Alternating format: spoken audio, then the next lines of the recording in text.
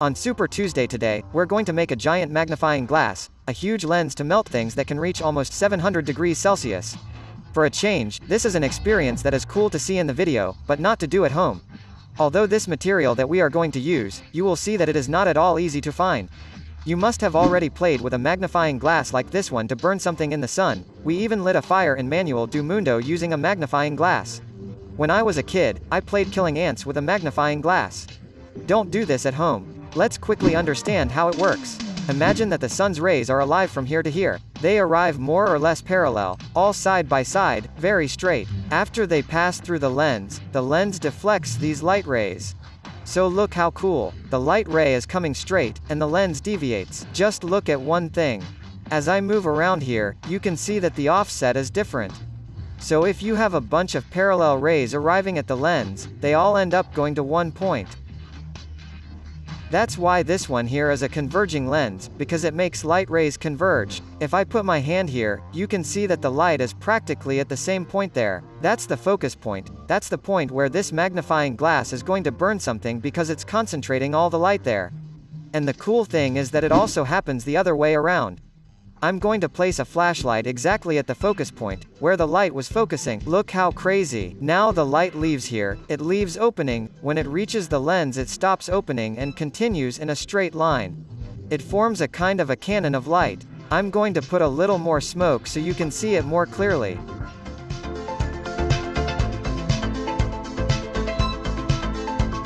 Of course, light cannons are really cool things for us to see, but they also have a very cool practical function, which is to be used in those lighthouses that are on the edge of the sea so that ships can guide themselves. So, in the 1800s, lighthouses already existed, but they had a very serious problem. They could not make this beam of light for the next one. In the lighthouse they needed a very large lens to be able to make the beam, and a very large glass lens is impossible to make, because it would be extremely heavy. You would need a crane that did not exist at that time.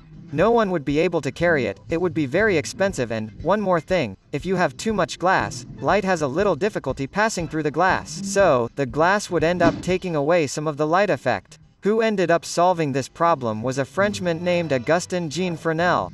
He decided to remove a piece of the lens to save glass. It's much lighter, and look at the idea the guy had. Imagine that this is the lens that Augustin Jean Fresnel wants to put on his lighthouse. It is logical that this glass here would already weigh about 300 kilos. In the lighthouse it is even bigger. And then he decided to prick the lens as follows. First, he divided the lens into several parts. I'm doing a simulation here, so it's not exactly what Fresnel did, but let's assume this is it. And then he decided to cut some parts out. The guy simply discarded all of this here. Everything I'm scratching here, he threw it away and then cut the glass like this. This little piece here. Look how crazy. This looks like a saw, but no. This right here is a lens that works identically to how it worked before cropping. But now it's much lighter, it doesn't have all that amount of glass here, and it's much easier to produce and after putting it up there in the lighthouse for the ships to see. As soon as Fresnel put this over there in his lighthouse, he started to be seen from 30 kilometers away. The ship that was 30 kilometers from the lighthouse could see the lighthouse, and this was previously impossible because the light was dispersed, and now the light will retain it without dispersing. It is still widely used today, whether in traffic light, in airport approach light, in any type of light cannon, whether for theater lighting, cinema lighting, nightclub lighting, those that face upwards. He also uses it in front of those giant televisions like the one I took apart with Luciano Amaral. By the way, yes, we kept it since we disassembled the television to do this experiment. So I'm going to start by extracting the lens from this pile of junk here that was used to protect it. Here it is. It smells like pee. What a weird thing. Now, you realize that we have a problem here, right? The lens is soft, it is completely flexible, so there is no way for a person to keep holding this lens in the right position while adjusting it in relation to the incoming sun rays. We need a nice support to hold. First of all, I'm going to make a kind of frame similar to the one that was already on television, only much more reinforced, similar to a picture frame. To attach the lens on top of this rectangle, I'm going to make some holes in the plastic and put a screw with a washer. Now, the thing is clean, it's robust, and I need to make a lateral support for this thing to stand up on its own. We've already done some tests here and found out that the ideal height is around 1 meter and 80 centimeters. I'm going to cut the legs 1 meter high and then we'll adjust the object that's going to be burned. As I have this super saw here, I'm going to take the opportunity to make a little more neat foot to practice some woodworking skills here from Manuel do Mundo. Here's an optical instrument capable of making our little friend Augustin Jean Fresnel jealous, huh? Doing a test, we see that the focus of the lens is more or less 86 centimeters from it. Stopped. Wait. Before we put things out in the sun, let's just do a really cool experiment that I've always wanted to do. Let's see if this Fresnel lens really works right, if it actually makes light rays converge to the same point. I'm going to put a parallel light here and see the little funnel forming up ahead. Imagine that this one here is the ray of sunshine. All the parallel rays arrive there and, on the other side, they all have to go to the same point. They have to cross there at the focus point. So, I'm not seeing the other side. Now it should be facing downwards, now it should be almost straight and now facing upwards. Right? Is that what you're seeing there? If so, we have a Fresnel lens. As we don't have a collection of lasers here, we'll take a long exposure photograph. It's catching the light for a long time. Then you'll be able to see the light converging perfectly, and we'll find that point of focus perfectly. Just look. On the left side there would be the sun entering the lens, and on the right side you can see that it concentrates on a point, concentrates on the focus. And then it will get very hot. I think that just for these light simulations on the laser, I think it was worth a thumbs up, huh? Just look. It's 10 a.m., the weather forecast is sunny with absolutely no clouds.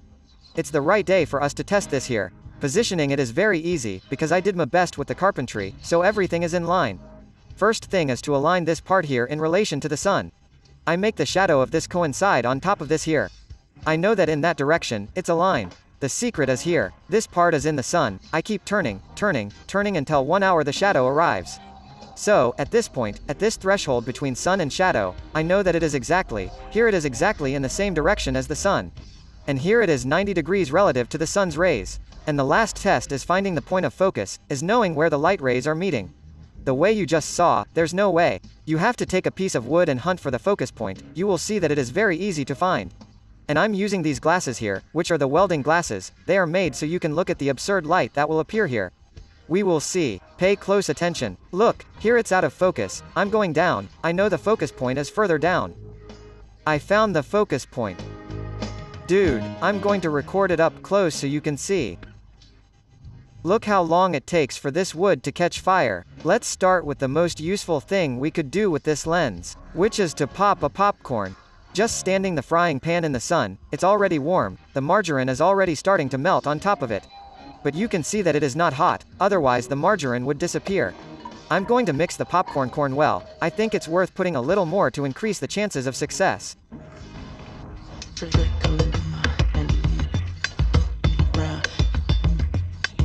We have popcorn here. A little popcorn popped, but we realized it was burning the corn. I moved the corn away from the focus position to heat the pan first and then pop the popcorn.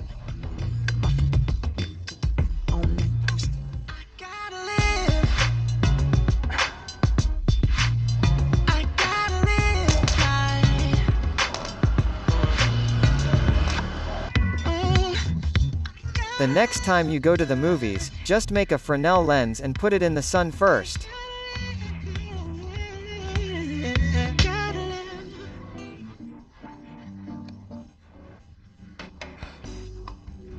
You will get free popcorn. Or almost. The next step is a classic of Brazilian cuisine, bread with fried egg. Let's first toast the bread, a little oil. Bread with egg fried and Fresnel lens, a rare experience in your life. Is perfect. You know, if I try to put a thermometer down there or measure the temperature with my infrared thermometer or infrared camera, it won't work. These thermometers reach 300 degrees Celsius, and I think this goes way beyond that.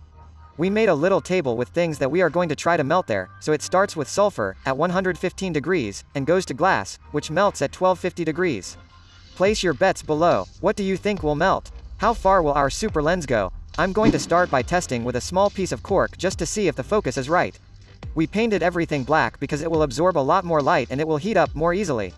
If not, it starts to reflect the sun and then it doesn't work right. So, we always leave a strip unpainted to know what material it is. Let's see if the cork catches fire easily and if the focus is right. This one is cork. I think our setup here is fine. This white brick that you can see below, this piece here is a refractory brick. This is used inside barbecues, inside fireplaces. The advantage of it is that it does not break. You can put it at a very high temperature and it won't crack. We've tried several things down here, tiles, a lot of things, everything cracks.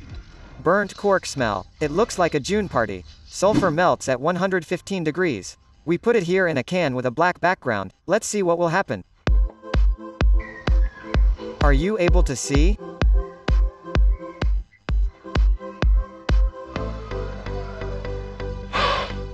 Not only did it melt, it started to burn and the smell of that stuff is hellish.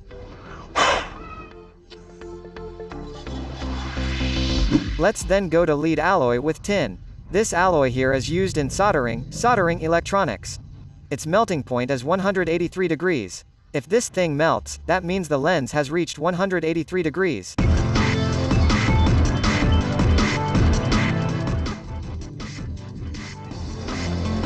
It melted, like, in a second.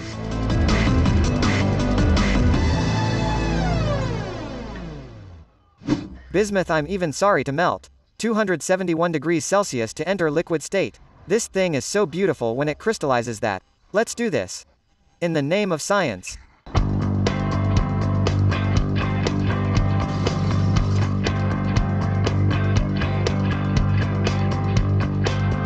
That's bismuth. The bismuth turned into a puddle of molten metal.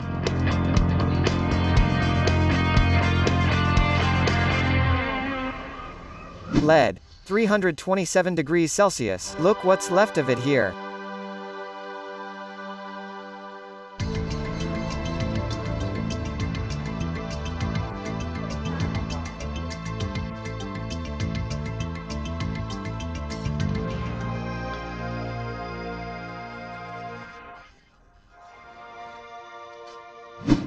This right here is a piece of a soda can. Aluminum. 660 degrees Celsius. Aluminum.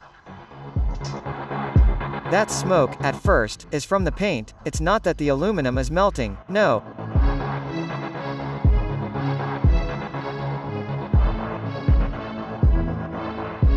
Pierced the aluminum plate. It punctured aluminum very easily, and the problem is that we don't have anything very close to aluminum to test afterwards. We have to go straight to copper, which is 1085 degrees Celsius.